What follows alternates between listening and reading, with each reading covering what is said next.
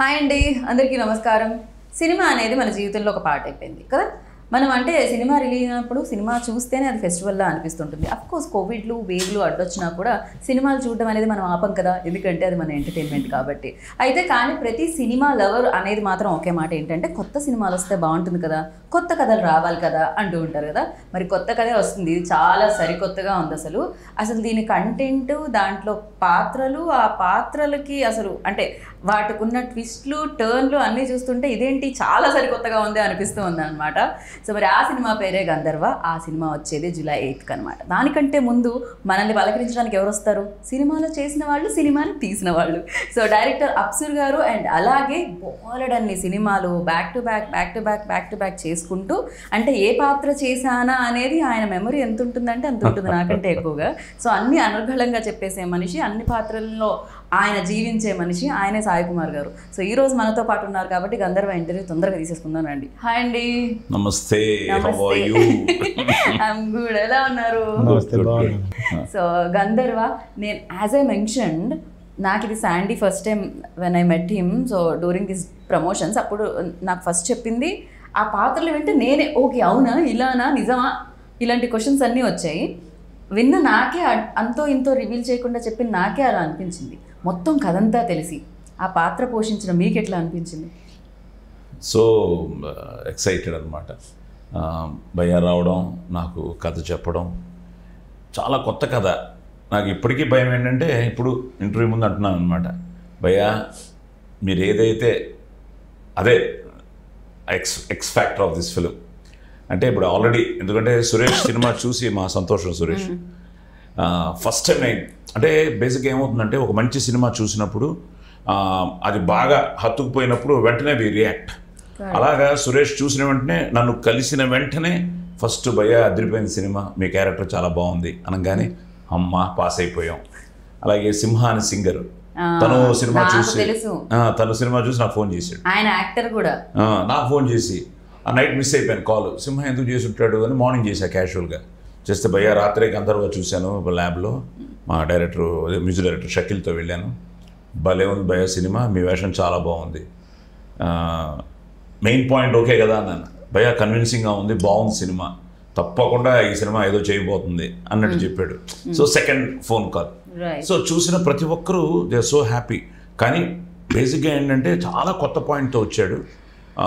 ఆ కొత్త పాయింట్ని చాలా కన్విన్సింగ్గా అతను చెప్పగలిగాడు కాబట్టే ఈరోజు థియేటర్ కూడా కన్విన్స్ అయిందని నా ఫీల్.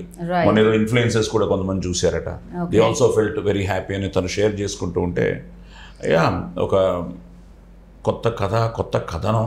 అలాగే నేను ఫస్ట్ టైం సందీప్తో చేయడం, సో కొత్త టీము. తను జై హింద్ అన్న మాటే మా అందరికీ ఒక చిన్న ఎనర్జీ, ఒక ఇన్స్పిరేషన్ అనమాట. So happy to be A part of Gandharva. So అప్సర్ గారు అంటే ఆర్మీ బ్యాక్గ్రౌండ్ మీది, సో అక్కడ నుంచి రావడం జరిగిందని కొంతమంది చెప్పారు నాకు. కరెక్టే కదా? ఇన్ఫర్మేషన్ అయితే నా దగ్గర ఉంది. మామూలుగా అయితే యుద్ధం ఇక్కడ కూడా ఉంది, కానీ ఎక్కువ యుద్ధం బ్యాక్డ్రాప్లో సినిమా కాదు, దీంట్లో ఎంటర్టైన్మెంట్ చాలా ఉంది అని విన్నాము. సో ఆర్మీ బ్యాక్డ్రాప్ నుంచి వచ్చి అంత సీరియస్ ఫిలిం కాకుండా నవ్వించాలని జనాలు ఎందుకు అనుకున్నారు? కోవిడ్ రావడం వలన కథలో మార్పులు ఏమన్నా వచ్చాయా కోవిడ్ రావడం వల్ల, లేకపోతే ఫస్ట్ నుంచి ఇది ఇలానే ఉండింది ఆ స్టోరీ? ఆర్మీ బ్యాక్ డ్రాప్ కథకు ఒక రీజన్ మాత్రమేనండి. జనరల్గా అసలు ముందు గంధర్వ గురించి మొదలు పెట్టినప్పుడు హీరో గారికి చెప్పి హీరో గారు ఒప్పుకున్నాక, హీరోయిజం ఉంది, ఆయన ఒప్పుకున్నారు, కథ బాగుంది. ఇప్పుడు టిపికల్ క్యారెక్టర్స్ అందులో ఇంకో రెండు ఉన్నాయి. ఒకటి ఆ కథలో ఒక కొడుకు కావాలి, చాలా టిపికల్ రియాక్షన్స్, అండ్ ఒక మదర్ క్యారెక్టర్, రెండు చాలా సినిమా మొత్తాన్ని బ్యాలెన్స్ చేసే క్యారెక్టర్స్. ఇది అనుకుంటూ నేను వీరశంకర్ గారు, గురువు గారు, ఆయనకి చెప్పాను, సార్ ఇలా ఆ క్యారెక్టర్ని అయితే చాలా ఇచ్చేయాలి, నాకు అనిపిస్తుంది సాయి కుమార్ గారు అయితే బాగుంటుంది, నాకు రీచ్ లేదు సార్ ఒకసారి అంటే, సార్ ఇమీడియట్లీ కాల్ చేశారు. షూట్లో ఉన్నారు, ఫోన్లోనే ఆయన చిన్న లైన్ చెప్పారు, లైన్ బాగుంది చేద్దామని, సార్కి పరిచయం ముందు నుండే చేద్దామని. ఆ తర్వాత ఒకరోజు ఫైన్ డే ఇంటికి వెళ్ళాను నేను సార్ దగ్గరికి. నాకు సాయి కుమార్ గారు ఫస్ట్ టైం కలవడం. బొకే తీసుకెళ్లారా, మీరు రసం తీసుకెళ్లారా? ఆ టైంలో నేను ఎలా వెళ్ళానో నాకే తెలీదు. ఎందుకంటే అప్పటి నుండి ఇప్పుడు యాజ్ అన్ ఆడియన్గా సినిమా చూసేటప్పుడు చాలాసార్లు పాటలు వచ్చినప్పుడు అగ్ని అని మేము కూడా అనుకునే సందర్భాలు ఉన్నాయి. ఆయన పోషించిన క్యారెక్టర్స్ని చాలా ఇమిటేషన్స్ చేస్తూ చాలా చేస్తుంటాం యాజ్ అ ఆడియన్గా వేరు, డైరెక్ట్ చేస్తూ ఆయన దగ్గరికి వెళ్ళిన ఫీల్ వేరేగా ఉంది. థియేటర్లో చూసినప్పుడు ఏముంది చిరంజీవి గారిని కానీ వీళ్ళందరూ చూసినప్పుడు ఆయన మావడరా అంటాం, అక్కడికి వెళ్ళినప్పుడు అలా ఉంటుంది సిచ్యువేషన్. సార్ దగ్గరికి వెళ్ళి చిన్న కాఫీ తాగి కూర్చున్న తర్వాత చెప్పడం మొదలు పెట్టాను, సార్ ఇది కదా సార్ ఇలా అనుకుంటున్నామంటే చాలా బాగుంది నేను చేస్తానన్నారు. అక్కడ నుండి బయటకు వచ్చి నేను ఈరోజు ఎంతమంది సినిమా చూసిన తర్వాత బాగుంది తప్పకుండా అవుతుంది 500+ థియేటర్స్ రిలీజ్ అవుతుందన్న ఈరోజు హ్యాపీనెస్ ఆ రోజు హ్యాపీనెస్ నా రెండు ఒకటే.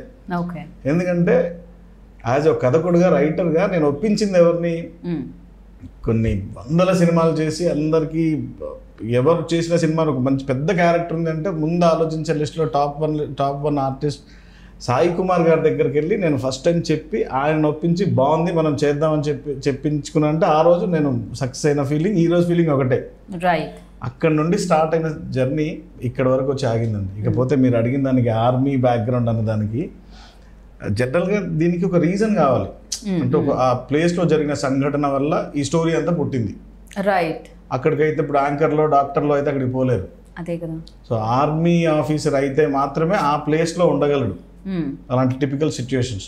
సో దానికి ఒక వార్ బ్యాక్గ్రౌండ్లో జరుగుతుంది. వార్ బ్యాక్గ్రౌండ్ అనేది ఒక 1971 ఎపిసోడ్ మొత్తం కలిపి ఒక 20 నిమిషాలు ఉంటే అందులో ఒక 4-5 minutes వార్ బ్యాక్డ్రాప్ ఉంటుంది. ఉన్నంతసేపు ఇట్స్ గ్రాండియర్ లుక్ అనమాట, సీరియస్నెస్ ఉంటుంది. ప్రాపర్గా మీకు అక్కడ జరిగే ఎమోషన్స్ ఫీల్స్ వార్ సెటప్ అంతా చాలా బాగుంటుంది. అక్కడ ఒక ఇన్సిడెంట్ జరిగిన తర్వాత తన లైఫ్ టర్న్ అయిపోయి దెన్ కరెంట్ టైం లైన్కి వచ్చేస్తాం అనమాట. అందుకనే 71 to 21 50 years journey. ఆయన దగ్గర ఏదో మ్యాజికల్ టానిక్ ఉందని విన్నామండి మేము. సో అందరూ అంటే గంధర్వ సినిమా స్క్రిప్ట్ రావడం తర్వాత మీరు ఆ మూలికలు ఏమన్నా తెచ్చి తయారు చేయడం జరిగిందా? అంటే గంధర్వ అంటే నిత్య నూతనం యవ్వనంగా ఉండడం అని కదా. ఎంతైనా మన భూలోక స్వర్గం. సో ఆయన కాశ్మీర్లో వర్క్ చేశాడు, సో అక్కడి నుంచి ఇచ్చినట్టున్నాడు మూలికలు. 8th జూలై రోజు మీకు ఆ డీటెయిలింగ్ ఉందన్నమాట, అది ఎలా తయారవుద్ది, ఎన్ని ఆకులు వేయాలి, ఎంత పసరు ఉంటుంది, ఈ పసరు వైద్యం మొత్తం అందులో మీకు చూపిస్తాం అనమాట. ఓ ఆల్రెడీ సినిమాలో కూడా ఉందా మీ వైద్యం? ఇప్పుడు ఆ వైద్యం చేస్తేనే కదా, ఆ వైద్యం వల్లే కదా తను ఎంగా ఉంది. ఓకే, అది ఇక్కడ చాలా మందిని ఎంగా ఉంచుతుందంట. ఆయన యాక్చువల్లీ పంచుతున్నారు ప్రీ రిలీజ్ లో మొక్కల బదులు నాకు తెలిసి ఆ టానిక్ ఏమైనా ఇచ్చే ప్రయత్నం చేస్తున్నారు. అపార్ట్ ఫ్రమ్ దిస్ వన్ అండి, ఇది ఒక రియలిస్టిక్ గా మనందరి లైఫ్ లో జరిగే ఒక విషయాన్నే సైంటిఫిక్ అండ్ మెడికల్ ప్రూఫ్స్ తో చెప్పడం జరిగింది. లవ్లీ. అంటే జనరల్ గా ఏదో ఒక రీజన్ వల్ల అయిపోయిందని సినిమా అంటేనే లాజిక్ లేకుండా చేసుకోవచ్చు మనం. సినిమా ప్రొవిజన్స్ చాలా ఉంటాయి, కల్పితమే మాక్సిమం కల్పితమే ఉంటుంది. చాలా రేర్ గా కొన్ని వస్తాయి రియాలిటీస్, లిబర్టీస్ ఉంటాయి. ఇప్పుడు ఆ లిబర్టీస్ లోనే ఇంత కథ చెప్పి ఇంత నడిపించి లాస్ట్ లో లాజిక్ లెస్ రీజన్ పెట్టేస్తే సర్లేరా పులిహోర చేశారంటారు.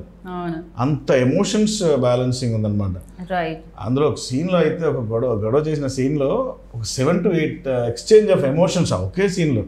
ఒక దగ్గర ఒక వస్తువు మిస్ అయిందని కోపం వెంటనే ఇంకోటి వచ్చాడు, నా ఆఫ్టర్ ఆల్ నా పనోడు అంటున్నాడు, ఆ ఎమోషన్ కొట్టడం, ఇందులో షాక్, బాధ, ఇన్ని ఎమోషన్స్ క్యారీ అవుతుంటాయి. సో వీటన్నిటిని లాస్ట్ దాకా తీసుకెళ్ళి ఒక నిజం చెప్పకపోతే యాక్సెప్ట్ చేయరు ఆడియన్స్. అవును, కరెక్ట్. పైగా ఆడియన్స్ ఇవాళ చాలా తెలివి, ఎక్కడెక్కడ ఏమేమి మిస్ అవుతున్నాయో వాళ్ళు ఇమీడియట్గా చెప్పేసేటట్టున్నారు. సో ఆడియన్స్ పక్కకు పెట్టండి, మీమర్స్, యూట్యూబర్స్, ఎక్కడ ఏ పాజులు, ఎక్కడ ఏ షూస్, ఎక్కడ జుట్టు విప్పుంది, ఎక్కడ వేస్తుంది, అంత చెప్పేస్తున్నారు. కానీ ఒక రకంగా అండి మీమర్స్, యూట్యూబర్స్ కానీ ఇవాళ రేపు ట్రోల్స్ చేస్తున్నారని చెప్పి మనం అనుకుంటాం, కానీ లిటరల్లీ వాళ్ళ భయంతో కొన్ని సినిమాలు ఫ్యూచర్లో రాబోతున్న కాలంలో మంచివి వస్తాయి. మనం ఒకరు మనల్ని కరెక్ట్ చేసేవాళ్ళు లేరనుకోండి, చెప్పేవాళ్ళు లేరనుకోండి, అది ఏదో మన పిచ్చికి మనం తీసుకుంటూ ఉంటాం. ఈ trollers, memers, these all people are రాబోతున్న కాలానికి క్వాలిటీ ఎంటర్టైన్మెంట్స్ అందించడానికి వీళ్ళు ఒక మెథడ్ వేస్తున్నారు అనమాట. That's what I correct. And Sai Kumar గారు ఎంతో మందితో వర్క్ చేయడం జరిగింది, చాలా మంది డైరెక్టర్స్తో. అందులో కొత్త వాళ్ళు ఉన్నారు, చాలా ఎక్స్పీరియన్స్ డైరెక్టర్స్ ఉన్నారు. అండ్ ఈ డైరెక్టర్ మీకు ఎలా అనిపించారు? బేసిక్లీ కథ తందే కాబట్టి he had so much of clarity. So characterisations కూడా నీట్గా చేసుకున్నాడు అన్ని. And like he said every క్యారెక్టర్కి ప్రాపర్ యాక్టర్నే తెచ్చుకున్నాడు. అంటే లక్కీగా అది కుదిరింది ఆయనకి. నేను కానీ, సురేష్ కానీ, మన బాబు మోహన్ గారు కానీ, పోసాని గారు కానీ, అలాగే మన వీరశంకర్ కూడా he looks very natural in this film. అలా క్యాస్టింగ్ పర్ఫెక్ట్ కుదిరింది. నేను ఈవెన్ ఫస్ట్ డే చూసినప్పుడు కొంచెం భయపడ్డాను, ఎందుకంటే ఆ క్యారెక్టర్ విన్నాను కాబట్టి. సందీప్ ఆల్రెడీ వినో 2 మంచి సినిమాలు చేశాడు. నాకు he looks very natural and very realistic, at the same time very dedicated. First day 1 నుంచి అర్థమైపోయింది. సో తనకు ఆ డెడికేషన్ ఉంది, చేయాలన్న ఒక తపన ఉంది. సో వీటన్నిటితో పాటు నేను భయపడింది హీరోయిన్ విషయంలో భయపడ్డా. కొత్త అమ్మాయిని తీసుకొచ్చారు, చాలా అసలు మీరు రేపు చూస్తే మీకే అర్థమవుతుంది ఎంత డెప్త్ ఉందో ఆ క్యారెక్టర్. ఒకటి మా గ్లామర్, అదే గ్లామర్ క్యారెక్టర్, అది Sheetal, I think Sheetal. So Gayatri Malayalam అమ్మాయి అన్నారు. నేను చూసినప్పుడు చాలా డిఫరెంట్గా ఉన్నారు, బయట చాలా డిఫరెంట్గా ఉన్నారు. But the way she started doing it and he's very particular. ఇప్పుడు నేను కూడా ఒక్కోసారి ఐ మే ఓవర్డు, ఎందుకంటే మనకున్న ఎక్స్పీరియన్స్లో ఇలా చేయొచ్చు అలా చేయొచ్చు అని ఏదో ఒకటి చేయడానికి ప్రయత్నిస్తాం. ఎందుకు మేము గ్రాఫ్ వేసుకుంటాం కథ విన్న తర్వాత కూడా.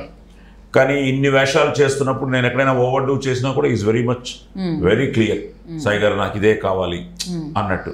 సో నేను బేసిక్గా ఎప్పుడు I will become a directors actor. నేను ఎక్కువ అంటే ఇన్వాల్వ్మెంట్ ఉంటుంది, ఎక్కువ ఇంటర్ఫిరెన్స్ ఉండదు.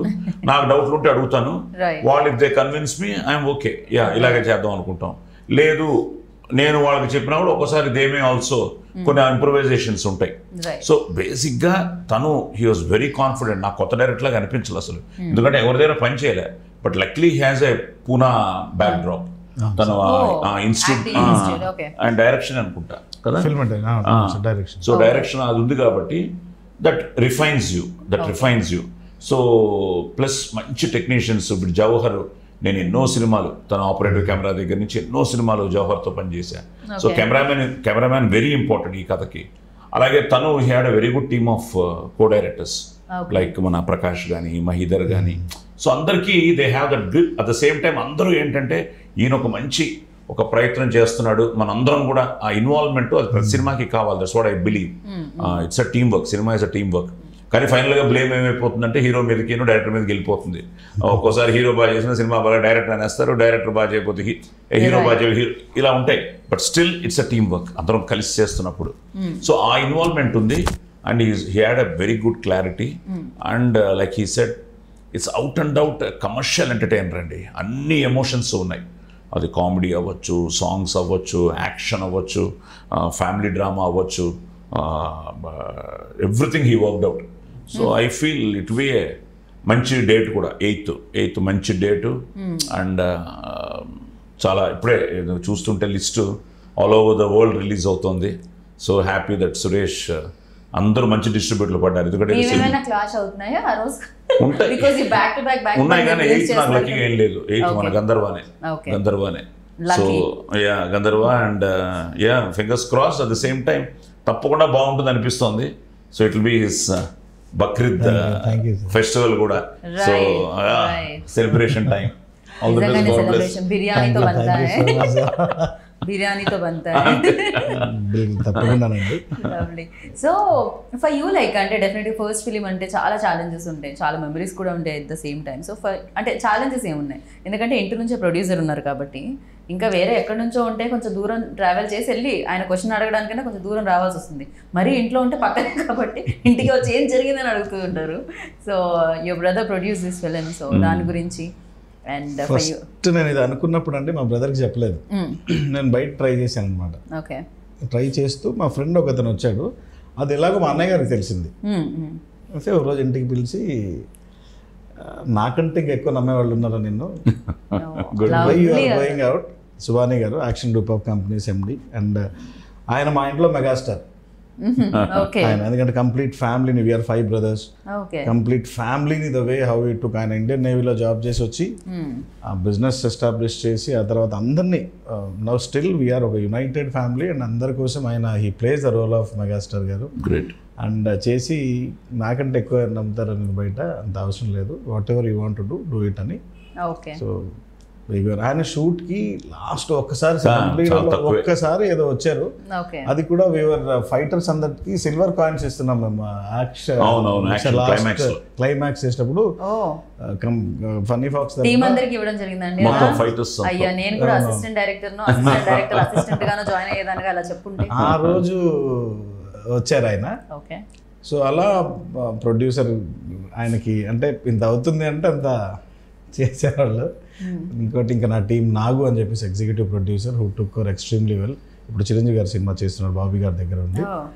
అండ్ సార్ చెప్పినట్టు నేను first success Sandeep Madhav stamina గల పర్ఫార్మర్ అందరికీ తెలుసు, కంప్లీట్ స్టెమినా. అతన్ని ఎలా మోల్డ్ చేస్తే అలా అయిపోతాడు, అదొకటి ప్లస్ పాయింట్ నాకు. కానీ ఇప్పటి వరకు తన్ని చాలా సీరియస్ రోల్స్ లో చూడడం జరిగింది. వంగవీటి అలానే, జార్జ్ రెడ్డి అలానే ఉంటుంది. ఇందులోనే అనుకుంటా చాలా డిఫరెంట్ షేడ్స్ తని.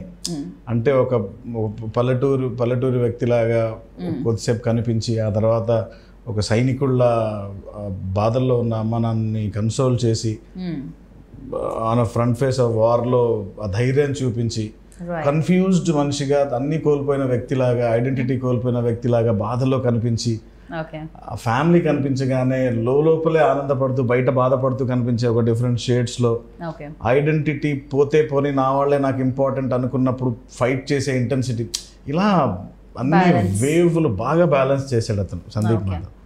అండ్ దాంతోపాటు ఇంకా గాయత్రి ఆర్ సురేష్, సీరియస్లీ అమ్మాయి నిజంగా చాలా మంచి కెరీర్ ఉంటుంది. అలాగే శీతల్ భట్ కూడా బాగా చేసింది. దాంతోపాటు చుట్టూ సురేష్ బాబు గారికి కొత్త లెజెండ్లో జగపతి బాబు గారు ఎలా బ్రేక్ అయిందో అలా మంచి బ్రేక్ ఆయనకి. ఇంకా పోసాని గారిది అయితే చాలా ఇప్పుడు ప్రజెంట్ వైరల్ అయిపోయింది. పవన్ కళ్యాణ్ గారి గురించి ఇచ్చిన స్టేట్మెంట్, అన్ని మంచి విషయాలే జరుగుతూ వచ్చాయి. నాకు ఛాలెంజెస్ వచ్చిందల్లా లాక్డౌన్ వచ్చినప్పుడు కొద్దిగా మధ్యలో బ్రేక్ పడింది, ఆ షూట్ అవ్వని పీరియడ్ ఇదంతా. ఇక మేము November-December షూట్ పూర్తి చేసుకుని, దీనికి కారణం క్వాలిటీ డబ్బింగ్. బాబు మోహన్ గారు డబ్బింగ్కి వచ్చినప్పుడు ఒక మాట అన్నారు, డబ్బింగ్లో 10 మార్కులు కొట్టవచ్చు అని. ఆయన ఫస్ట్ ఓపెనింగ్లో అది ఆయన చెప్తున్నప్పుడు, డబ్బింగ్ చెప్పాడు, కాఫీ కప్ తాగుతూ సార్ ఆ సౌండ్ సరిగ్గా రాలేదంట అలా సౌండ్. ఆయన ఆ సౌండ్ వచ్చే వరకు అది చేసి ఒక 2-3 టేక్స్ అయినా కానీ మా ప్రకాష్ గారు starting days ultimate satirical character, చాలా కొత్తగా చూస్తారు బాబు మోహన్ గారిది. సో ఇవన్నీ నాకు ఛాలెంజెస్ ఏం రాలేదు, ఎందుకంటే గుండ్రంగా లోడెడ్ వెపన్స్ ఉన్నాయి. ఆమె సేఫ్ ప్లేస్ గుండ్రంగా. మన యాక్షన్ చేసినವರು జాషువా మాస్టర్ ఆయన ఒకరైనా మొత్తం all fights. పృథ్వీశేఖర్ climax 2 fights Jashuva గారు చేశారు. ఒక ఫైట్ ఏమో పృథ్వీశేఖర్ చేశారు, ఇంకో ఫైట్ దేవరాజ్ మాస్టర్, నంజి మాస్టర్ కలిసి చేశారు. మొత్తం 4 సీక్వెన్స్. క్లైమాక్స్ కొంచెం చాలా ఎమోషనల్గా ఉంటుంది. కొత్త కాన్సెప్ట్ నాకు అంటే శాండీ కొంచెం రివీల్ చేయడం జరిగింది. కొంచెం కాదండి, ఇంటర్వ్యూలో ఇంత ఓపెన్ చేశారు, అందుకనే ఐఎమ్ హోల్డింగ్ ఇట్. సో నేను అందుకే రివీల్ చేయట్లేదు. నాకు తెలిసినా కూడా చూసారా ఎంత సినిమా పట్ల ఎంత అభిమానం, ఎంత ప్రేమ ఉంది. అంటే సార్ నాకు మాట చెప్పారు, స్టిల్ నేను రిమెంబర్, కొన్ని సినిమాలు ముందు చెప్పాలి, కొన్ని సినిమాలు దాచాలి. I hope you remember sir. So ఇప్పుడు దాచుతున్నాం, కొంత మెయిన్ పాయింట్ కొద్దిగా చేయాలి అని. సో అది గంధర్వాకి అప్లికబుల్ అవుతుంది అంతే కదా. అన్ని చెప్పేస్తే మీరు థియేటర్కి వెళ్ళి ఏం చూస్తారు చెప్పండి, మొత్తం అంతా చెప్పేస్తే సస్పెన్స్ ఉండాలి, సర్ప్రైజ్లు ఉండాలి కదా, అవన్నీ థియేటర్లో దొరుకుతాయి మీకు 8th July. సో యా, మనం శాండీ గురించి మాట్లాడుతున్నాము. సో అక్కడ నుండి వచ్చి బాబు మోహన్ గారి దగ్గర ఆగాము. దాంతోపాటు అంటే అందరూ అంటే ఈ రోల్ బాగా వచ్చింది చాలా. ఇది మామూలన్నీ మిగతా చిన్న అని చెప్పడానికి కాకుండా సమ్మట గాంధీ గారు, జయరామ్ గారు, రూపలక్ష్మి గారు, స్పెషల్లీ అయితే జబర్దస్త్ ఆటో రామ్ ప్రసాద్ అండ్ రోహిణి వాళ్ళిద్దరూ ఫ్రేమ్లో కనిపిస్తే నవ్వు ఆపుకుంటే అదేదో ప్రైజ్ అనౌన్స్ చేశారు సురేష్ కొండెట్టి గారు. నవ్వు ఆపుకుంటే ఇందులో వచ్చింది సార్, మన ఫేస్బుక్లో వచ్చింది. సురేష్ గారు కాదు, ఇంద్రనీల్ రెడ్డి అని ఒక అతను రివ్యూ పెట్టాడు, మీరు సెకండ్ హాఫ్లో నవ్వు ఆపుకుంటే ప్రైజ్ పెట్టొచ్చు ప్రొడ్యూసర్ గారు, నవ్వు ఆపుకున్న వాళ్ళకి అని. అలాంటి హిలేరియస్ కామెడీ ఉంటుంది అన్నమాట వాళ్ళిద్దరిదైతే. లైక్ మీ రోల్ కూడా చాలా హిలేరియస్ గా అనిపించింది నాకు. హిలేరియస్ అంటే it goes with the mood of the film. అంటే ఆ రిలేషన్షిప్ లో తమాషా ఏంటంటే, మరి ఎంతవరకు ఓపెన్ చేశారు నాకు తెలియదు, ఓపెన్ చేశారా? సో ఆ రిలేషన్షిప్ మీకు అర్థమైపోయి ఉంటుంది. సో ఒక పక్క మదరు ఇతను రావడం, ఇతను వచ్చిన తర్వాత ఇతను ఫాదర్ అనడం, అసలు అదే కదా మీరు కొడుకుగా శాండీ ఫాదర్ గా అంటే అదే క్రేజీ అనిపిస్తుంది అది. అండ్ క్లైమాక్స్ సన్ ఫాదర్ ని కాపాడడం, సారీ ఫాదర్ సన్ ని కాపాడడం, మళ్ళీ అదో కన్ఫ్యూషన్. సో బాగుంటుంది, ఇంట్రెస్టింగ్ గా ఉంటుంది. బట్ క్లైమాక్స్ లో ఏంటంటే నాకు చిన్న భయం ఏంటంటే నన్ను మోస్తూ ఫైట్ చేయాలి, నా వెయిట్ ని పాపం he has to bear it. నన్ను మోస్తూ ఫైట్ అంతా నన్ను మోస్తూ ఫైట్ చేయాలి. సార్ కొంచెం బ్యాక్ సరిగ్గా లేదు. సో ఇవన్నీ మేము ఎప్పుడు చేసేయాలండి ఇలాంటి ఫైట్లన్నీ. అదే అన్నాను బాబు, ఇవన్నీ మేము చేసి మా నడువులు కూడా పోయాయి, L4లు L5లు అని కానీ ఇప్పుడు తెలుస్తుంది. నాకదో భయం, ఎక్కడ నన్ను వదిలేస్తాడో, ఎక్కడ నేను పడిపోతాను. కానీ పాపం చాలా చాలా కష్టపడి చేసాడు ఆ సీక్వెన్స్ లో. సార్ యాక్చువల్లీ టైం మాకు హాఫ్ డే ఉంది, చిన్న షార్ట్స్ అప్పటి వరకు మెయిన్ పడవడాలు అన్నీ అయిపోయిన తర్వాత హాఫ్ డే బ్యాలెన్స్ ఉంది. సార్ దగ్గరికి వెళ్తే ఇది ఒక రోజులో కాదు, నేను మళ్ళీ రేపు వస్తాను, డేట్స్ లేవు, యాక్చువల్లీ వేరే షూట్కి వెళ్ళాలి అంటే హడావుడి అయిపోతుంది, డేట్స్ లేవు, ఆ ఎమోషన్ క్యారీ అవ్వదమ్మా, మీరు హడావుడిగా ఈరోజు ఏదో చేయాలనుకోవద్దు, రేపు నేను వస్తాను, మీ ప్రొడ్యూసర్ వాళ్ళకి కూడా చెప్పండి, రేపు రెమ్యూనరేషన్ కూడా నేను తీసుకోను అవసరమైతే అని. అంటే ఆ ఎమోషన్ పర్ఫెక్ట్గా అనుకున్నట్టుగా రావడానికి అసలు మేము బయటకు వచ్చి కాసేపు ఆయన వెళ్తున్నారు, కార్లో అలా వెళ్తున్నా చూస్తున్నాం కదా, సినిమా నిలబెట్టే ఇలాంటివే కదా అన్ని. అంటే హడావుడికి చేయాలి, అదేమో తనకి టఫ్, అదే కదా అది కష్టమే కదా. అందుకని విటు కొనదండి. రెండో సార్ వచ్చిన తర్వాత నేను ప్రకాష్ లేవు, అంటే దూరం నుండి చూస్తున్నాం అనమాట, ఎక్కడ దూరం నుండి, అంటే ఎక్స్ట్రా వచ్చారు. అయ్యో జాషువా గారు అన్నీ అసలు పరిగెత్తాలి, మళ్ళీ రివర్స్ చేసుకోవాలి, ఇన్ని చేస్తున్నారు. మేమంతా డ్రమ్ములు వెనకాల నిలబడి శాండీ మధ్య మధ్యలో పిలిచి గట్టిగా హోల్డ్ చేయి, పుసుక్కున పడ్డా అంటే ఇబ్బంది అయిపోద్ది. బాగా లాస్ట్ కరెక్ట్ గా సార్ అయిపోయి వెళ్తున్నారు, మేము ఇద్దరం అడ్డొచ్చాం, రండి నాకు తెలుసు మీరు రాకుంటారు. సూపర్. ఇప్పుడు మనం యోయో గురించి మాట్లాడుతున్నాం, ర్యాప్ రక్షకుల గురించి. అంతే ఫాస్ట్ గా మాట్లాడు మీరు ఆయన గురించి మాట్లాడేటప్పుడు. అసలు ఫుల్ రాక్ స్టార్ లా కనిపిస్తూ ఉంటాడు. ఓపెనింగ్ రాగానే ఒక సాంగ్ వినిపించారు, భలే ఉంది అనిపించింది. తర్వాత ఐ మెట్ హిమ్, చాలా బాగా చేసేవా అన్నాను. మొన్న ఈ సాంగ్ కూడా చాలా బాగుంది, కాశ్మీర్ సాంగ్ కూడా. కాదండి తండ్రికేనా అన్ని పాటలు, కొడుకు లేవా? నేనే అన్నాను, నాకు లవ్ స్టోరీ లేదు. మేము హట్ అయ్యాం, దీన్ని తీవ్రంగా ఖండిస్తున్నాం. మేము గంధర్వ 2లో మాకు కొడుకు స్టోరీ కావాలి. యాక్చువల్గా అడిగారు స్టార్టింగ్లో, సన్ భర్త కూడా పెడతామంటే ఎమోషన్స్ స్ప్లిట్ అయిపోతాయండి, చాలా వెయిట్ క్యారీ చేయాల్సిన క్యారెక్టర్.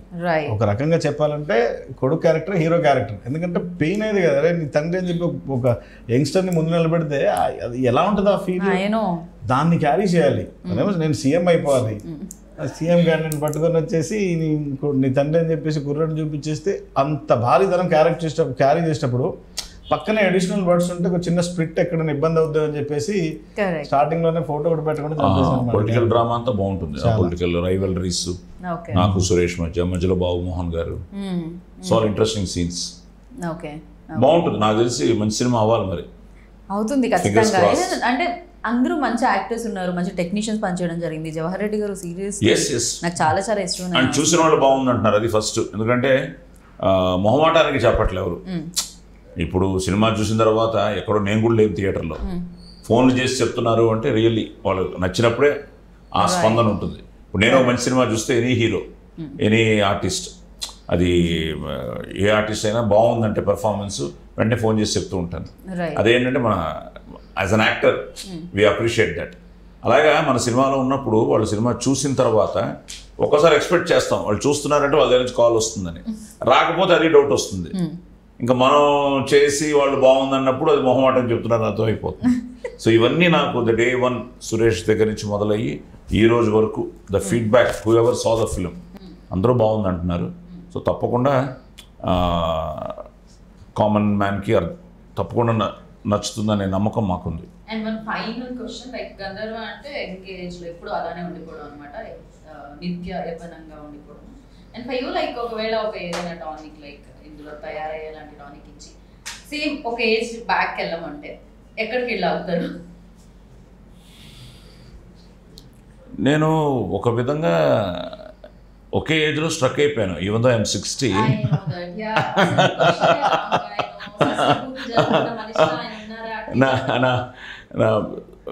ఇయర్స్ మారుతున్నాయి తప్ప నేను అక్కడే ఆ ఎనర్జీ లెవెల్స్ ఏం తగ్గలేదు.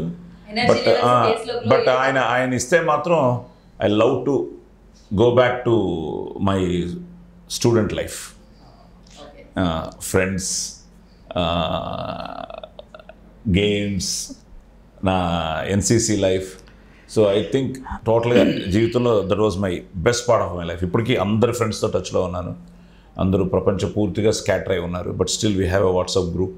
సో మా స్కూల్ నుంచి ఫస్ట్ క్లాస్ నుంచి చదువుకున్న వాళ్ళు still we are maintaining there friendship. I feel count your age not by years but by your friends అంటారు. So I'll go back to that student life. నేను అదే చెప్దాం అనుకున్నాను యాక్చువల్లీ. అంటే నేను నా వర్షన్లో మా నాన్నగారు నన్ను సైకిల్ మీద, పక్కనే బుట్టి ఉండేది, వెనకాల ఒక బుట్ట ఉంటుంది కదా సార్, సైకిల్ మీద ఎక్కించుకొని స్కూల్కి తీసుకెళ్ళేవారు. ఇంటికి రావడం అమ్మ నాన్న. సో ఆ ఏజ్కి వెళ్తే బాగుంటుంది నాకు. అది కంటతడి, అది ఆనంద బాష్పాలు అని కూడా అంటుంటారు. కళ్ళలో నీళ్ళు వస్తే ఎప్పుడు ఏడుస్తున్నారు. అన్ని స్వీట్ మెమరీస్. సో మీరు మీకు ఇస్తే టానిక్? నాకు ఇస్తే డెఫినెట్గా నేను కూడా నా 10th క్లాస్ డేస్కి వెళ్ళాలని అనుకుంటున్నాను. ఎక్కడ చదువుకున్నారు? విజయవాడలో చదువుకున్నాను. 10th and +1 +2 మా మమ్మీ అక్కడ జాబ్ చేసేవాళ్ళు, అందుకే అక్కడ చదవాల్సి వచ్చింది. గ్రేట్. దాంట్లో ఒక చిన్న ఫన్నీ ఇన్సిడెంట్ జరిగింది సార్ ఉన్నప్పుడు. Sir 25 years of police story celebrations గురించి మేము ప్లాన్ చేసాం. షూట్లో ఉన్నారు సార్. 25 years అయిపోయింది పోలీస్ స్టోరీకి. అండ్ మేమంతా ఒక పేపర్స్ తీసుకొని దాని మీద ప్లాన్ రాసామంట. కేక్ డిజైన్ వేసి అది చేసి ఇదంతా చేసి, మాకు తెలీదు అది అవైలబుల్, ఇమీడియట్గా అవైలబుల్ ఉన్న సీన్ పేపర్ మీద వెనకాల రాశాను. ఆ సీన్ పేపర్ సార్ దగ్గరికి వెళ్ళింది. మొత్తం వీళ్ళ ప్లాన్ అంతా నేను చూసాను ముందే. మేము మాకు తెలియదు అసలు. పొద్దున్న నుండి మేమంతా చేసి సార్కి అసలు రాగానే షూట్ ఆయన వెళ్తున్నానగానే ఆయన తెచ్చి కేక్ పెట్టి అందరం అరిచేద్దామని మేము ఎక్సైటెడ్గా ఉన్నాం అనమాట. సార్ అలాగే సాయంత్రం దాకా ఏమనలేదు, వచ్చారు అంతా కూర్చొని కేక్ కటింగ్ అయిన తర్వాత బాగుంది ప్లానింగ్, దీని మీదనే చేసిందన్న. సో వాళ్ళ బ్యూటిఫుల్ మెమరీస్. గంధర్వ డెఫినెట్గా అంటే ఒక సినిమాలో సినిమాలో ఏదో మ్యాజిక్ ఉంటుంది, కెమెరాలో ఏదో మ్యాజిక్ ఉంటుంది. అండ్ డెఫినెట్గా ఆ మ్యాజిక్ని ఆడియన్స్ 8th జూలై గంధర్వ ద్వారా ఫీల్ చేయాలని అండ్ వాళ్ళు రిటర్న్ గిఫ్ట్ సక్సెస్ ఇవ్వాలని మనస్ఫూర్తిగా కోరుకుంటున్నాను. And thank you so much. Thank you అండి. Wish you good luck.